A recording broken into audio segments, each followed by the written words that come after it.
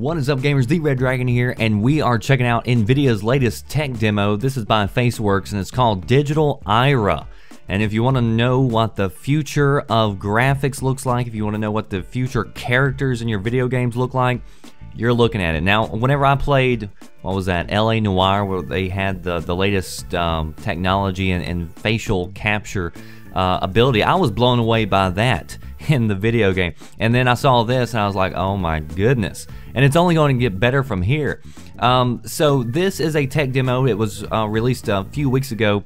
They had a conference that displayed it, and now it is available to the public, so you can go download it on your own PC, and if your PC is capable, then you can play it and try it out. I am running this right now, I believe, at the highest capability on the GTX 680, so that's what I've got.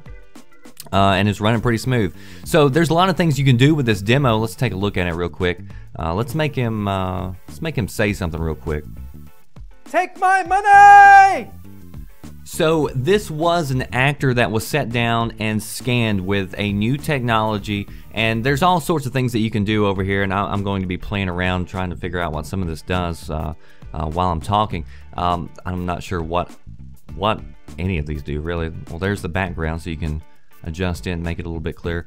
But it's just incredible what you can do. And if you zoom in, you see the pores, you see the light scattering, because human skin, light just doesn't just bounce off of it. It actually scatters underneath it. And there we go. You're changing the eye color.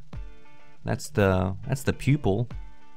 And it's just incredible. And they were talking about in the conference, in the future, if this technology is easily available, and of course technology does over time get more convenient and easier to use and cheaper, who wouldn't sit down and want to have their digital recreation of themselves, and hell, put yourself into the video game or character, or historic people. You could go back and look back years later after they're dead and gone, and hear how they talked and see how they really looked. And it's just amazing what they are doing with this technology here, and it's 2013, and it's pretty crazy. And I mean, all the skin, the imperfections, the wrinkles, the light. Look at the ear. Notice how notice when the light shines, it shines through the ear. You know, that's how it really works. Look at somebody's ear while you're out in the sun, and it's kind of like a translucent where the light kind of shines through. So it's just amazing technology. And again, if you want to try this out, you can download it. I'll leave a link in the description box. If you want the latest news and updates, check out VGNVideoGamesAndNews.com. And what do you think about this? Is this creepy or what? Or awesome? I think it's a little bit of both.